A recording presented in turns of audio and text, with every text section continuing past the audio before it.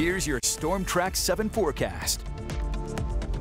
Good Monday morning. I'm Storm Track 7 meteorologist Brandon Libby. It's a Storm Track 7 yellow alert day today and tomorrow. We've been tracking the chance for some strong to severe storms in our northern counties this morning. That chance seems to be going down the further we get into the morning, which is good news. But of course, it's going to be, we'll say, dangerously hot and humid for today and tomorrow. We're looking at heat indices for most of the viewing area between the mid-90s to near about 100 degrees. And so you want to stay cool, you want to stay hydrated. But let's talk about the rain and the storms first. Maybe a little bit of rain and some thunderstorm activity skimming across our northern counties late this morning into the early afternoon. Again, the chance for any rain at all seems to be dwindling as we go through the rest of this morning. I think for most of us, it's going to be sunshine for today, which allows the temperatures to climb back into the low to mid-90s, maybe slightly cooler there in the north where there's going to be just a touch more cloud cover for today.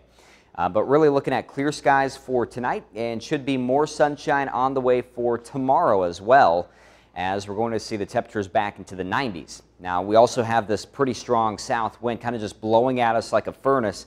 Gusts of 30 to 35 miles per hour today, tonight, and even tomorrow. And that continues to bring in some warmer air as we're on the warm side of a front. So the dew points are already in the upper 60s and low 70s. They're going to stay there today and tomorrow, dropping slightly on Wednesday, but then climbing back to the upper 60s by Thursday and Friday. Meanwhile, the heat index, what it feels like on the skin, well, again, mid-90s to near 100 today and tomorrow, dropping a bit on Wednesday because the cold front will be coming through. Temperatures are cooler, but then we see the temperatures going back up for Thursday and Friday. So it's still going to feel pretty warm and humid there by the end of the week. Now, it is, again, a Storm Track 7 yellow alert day. It's going to be windy. It's going to be hot. It's going to be humid. We're going to have plenty of sunshine out there, low to mid-90s for high temperatures. The problem is tonight we don't really see any relief from the heat or humidity. It's going to be very humid, and temperatures are going to be in about the low to mid-70s, even with clear skies. So that will, of course, prolong the heat problems that we could see. So you want to be drinking plenty of water, have that AC on full blast, and just be thinking about the pets, kids. Never leave kids in a car for any amount of time. And then tomorrow it's still going to be very hot and humid as well. Temperatures pretty close to what we're going to see today. Actually, similar conditions all around. Plenty of sunshine, humid, and still very windy with that south wind. Now, come Tuesday night, rain and storms will become likely. Some of them could be strong, but as they approach from the west, they should be weakening. So not many concerns there as far as the severe weather is concerned.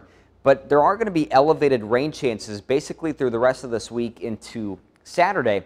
And that could give us anywhere from a ½ inch to an inch and a half where you see these blue colors for our southeastern counties, up to about 3 inches in the red there for our northwestern counties.